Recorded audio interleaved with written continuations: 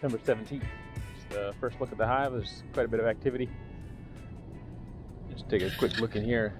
Saw some bees getting water from in here. Yeah, there's one right there in the middle. Pretty cool for them to have access to something like this on a roof. Collecting water there. Good bit of activity here. Our girls at home have been bringing in a lot of pollen.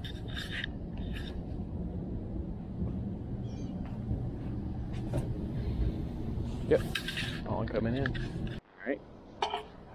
So the goal today is we'll go through this so we can get this stuff stored. Hopefully the top's been open enough that there's no wax moth issues. We need to fix the frame in the bottom of this one, and just since we're going to be in there, make sure everything's okay.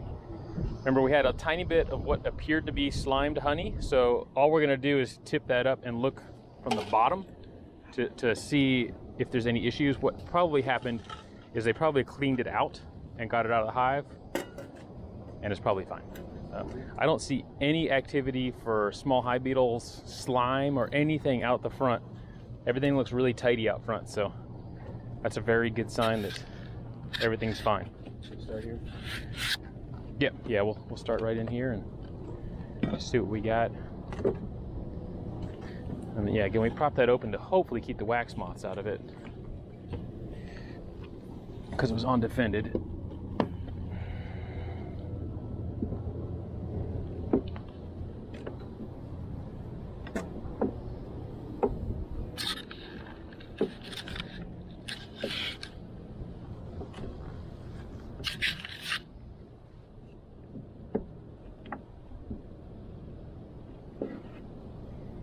Excellent. Yeah, pretty cleaned out. Yep.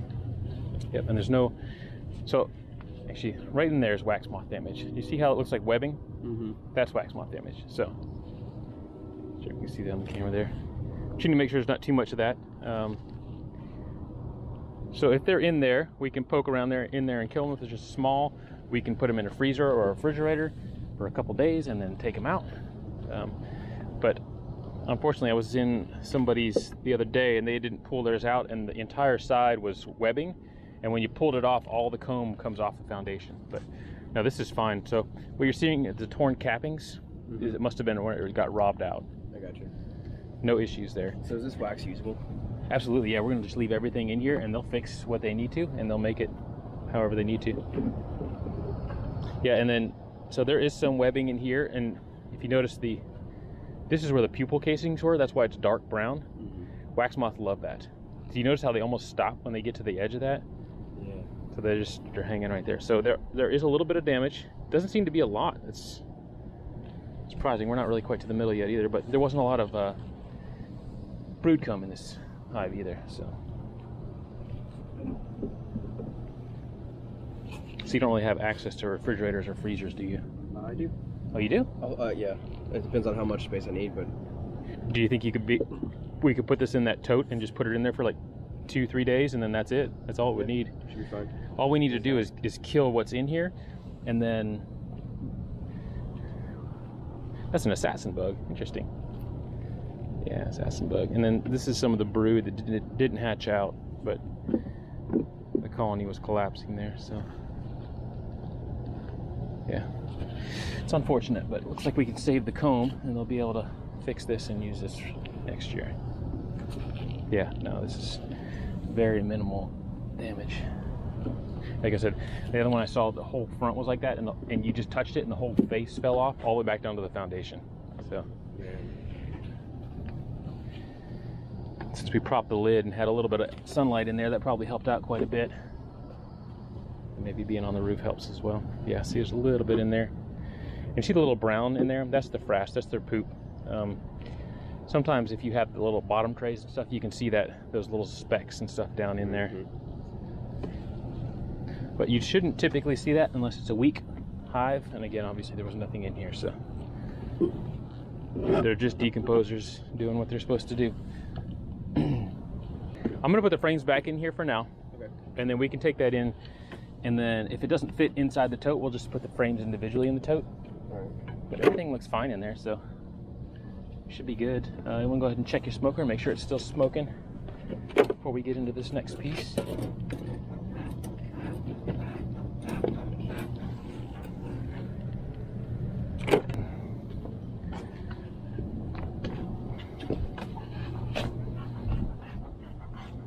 That's probably good.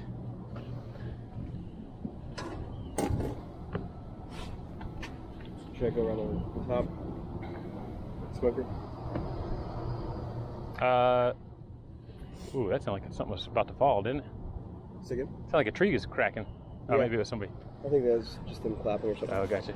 I got it. Get it? Yeah. Have it ready. I'll go ahead and take the lid off. Have it ready in case they're up here where the oval is.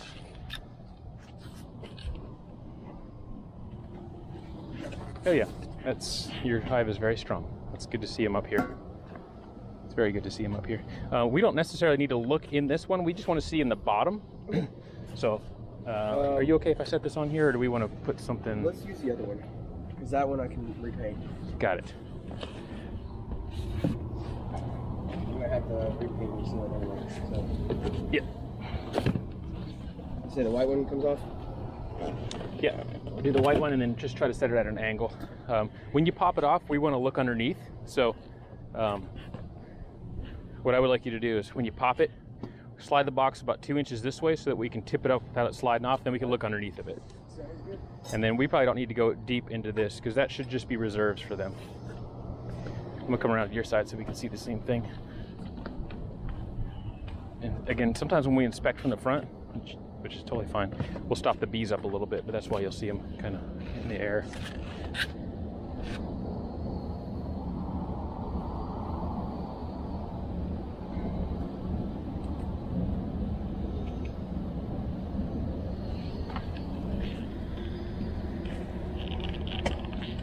Sometimes pulling on the far side of the box too gives you a little more leverage to push in harder without it potentially slipping off. Gotcha.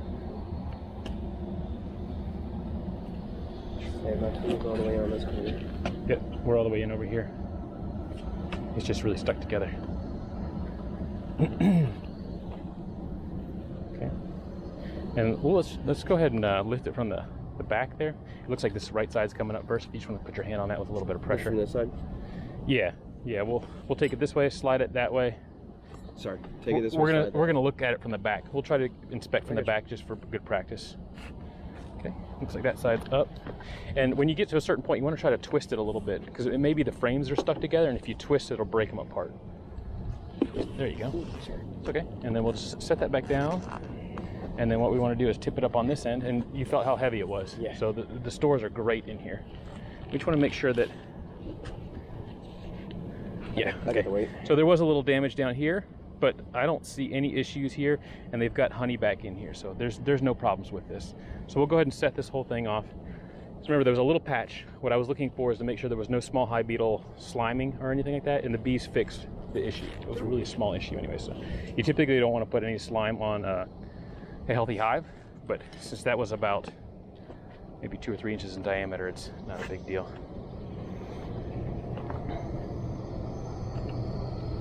That'll work. This was your hive tool. Again, I usually inspect the bottom box first, and our main concern with seeing as many bees and many stores in here, we probably don't need to get in this box at all. Okay. Pull this box off. We'll get to that frame so we can get that repaired, and as we're working on repairing that, we'll check the next couple frames, and then we'll probably need to see what we need to see. This hive looks really healthy, so.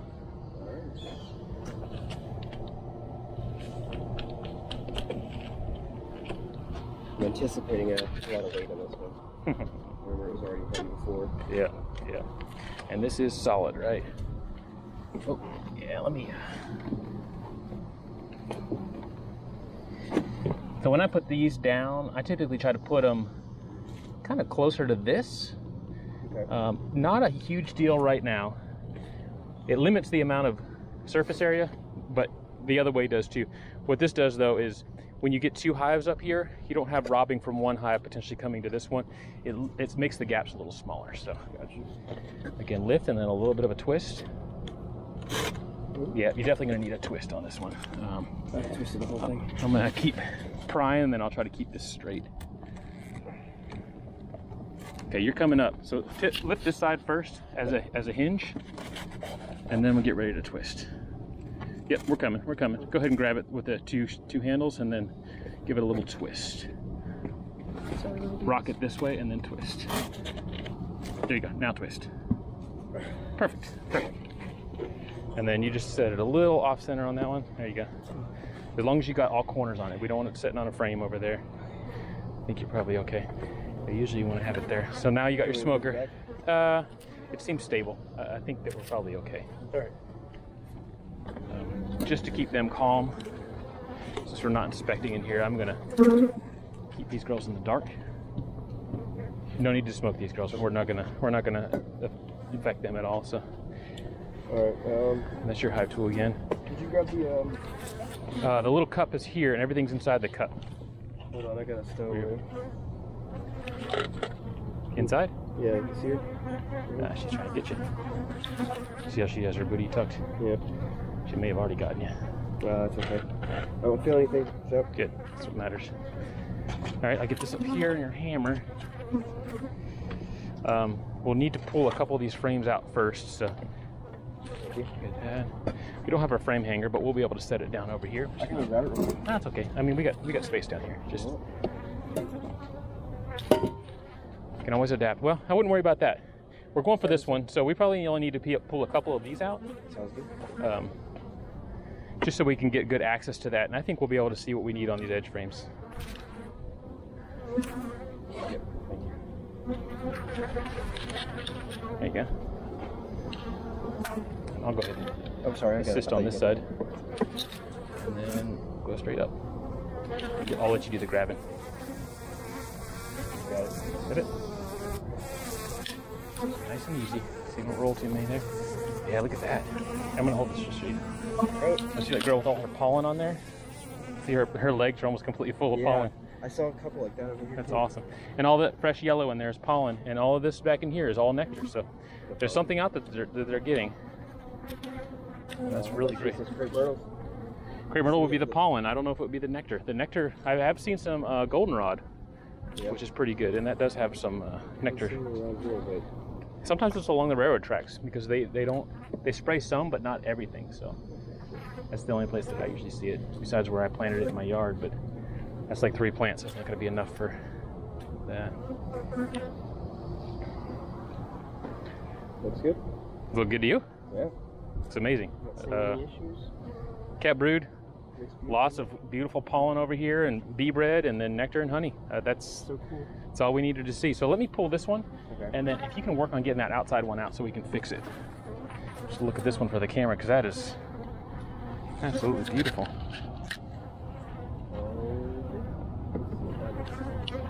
So, most of that pollen's yellow too, so that's mostly probably from one source, probably a goldenrod. Cat brood. Look at all that cat brood. You still have drones in here. No, that's great. That's great. That means they have enough nutrition that they're keeping them around. As soon as there's a big enough dearth or they don't have enough resources, they kick them out.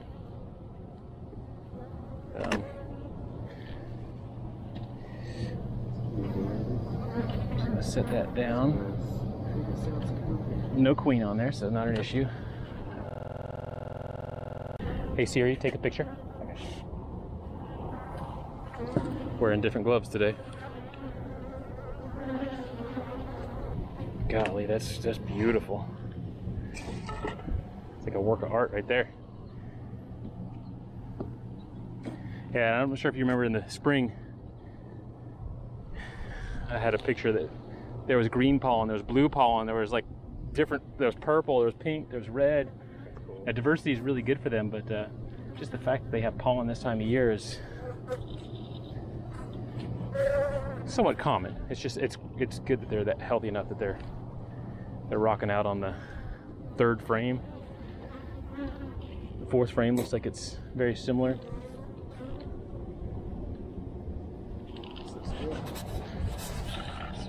See that or not?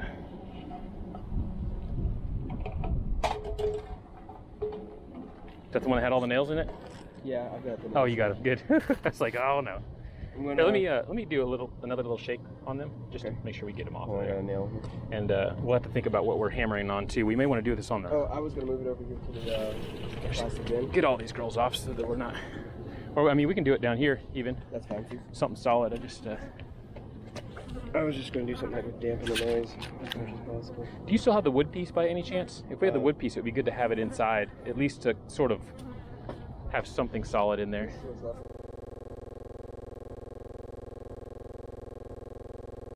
Let's just put this where this is supposed to be, and maybe we can rest this on the frame rest to keep the frame right for now. Again, we're going to cycle this out in the spring, so if you can straighten that and just sort of get it so that the bottom edge is near where the bottom frame rest is going to be, you should be able to hit some meat down there. Let me go get you a couple straight ones. That works, yeah.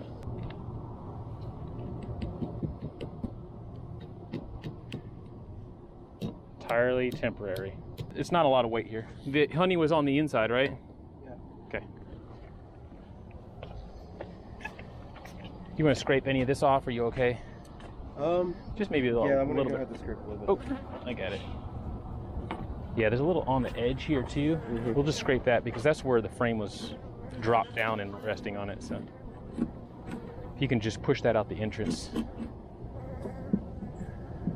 just as far as you can, just so it's out of the box and they'll be able to smash it the rest of the way out. And do you have an entrance reducer? I did on that one, on the one that was there. Okay. You probably have another one somewhere. We just need to get this to the larger opening on the entrance. That's probably good. It looks like they're getting a little irritated with that. So make sure that we got good spacing on this.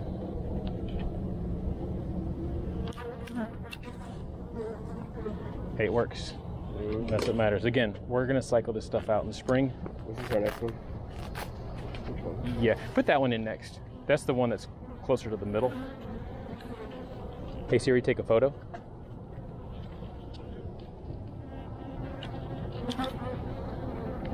Yep. Great, good job. Take a picture of that workaround that we created. Maybe for the next presentation. Yeah, How exactly. to do things when you didn't In the field, in the field. Prepare for anything, and didn't have time. you're not going to expect it. You're not going to be able to prepare for everything. Go nice and slow when the bees are right here, and they'll slowly walk out. You're fine. You're fine. You're fine. I was gonna say, is there a way can you move this one closer to the wall? This one? Yeah. Good over here. Yeah. No. When your backup plans need backup. Yep. Try to prepare for anything, but. Oh, you got it. Did it get you? I don't think so, but got it inside there. Grab that plunger.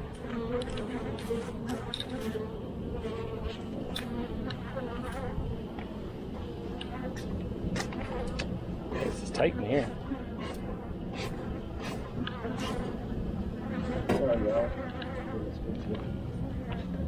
All right. Do I need to take this off? If you want to, you can. It probably doesn't matter this time of year. They're probably going to rebuild it. I don't know how many more times we're going to get in here. With how well the hive is doing, last time we did a mite check, there was 0. I don't know that we have much else to do. So the only problem with leaving stuff is where the bees are, and we put the box back on. But since there's 2 of us, I can smoke them off of that while you put this box back on it. So, or vice versa, or whatever you want to do. Set that off. And just let's give them just a second to go down.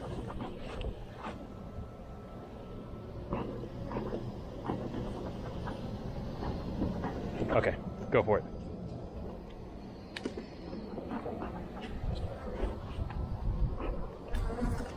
There you go. Nice and easy. On there. Same thing here. So if you're gonna not scrape it, which is fine, and this time of year I wouldn't necessarily need it, just smoke them down so they're not in the way. There you go.